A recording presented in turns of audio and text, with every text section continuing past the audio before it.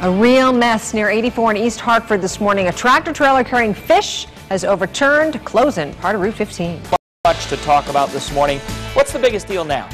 Well, the biggest problem still remains into East Hartford. Other than this one problem, the rest of the state is fairly calm, so fingers crossed. We're definitely looking for some wood to knock with this one.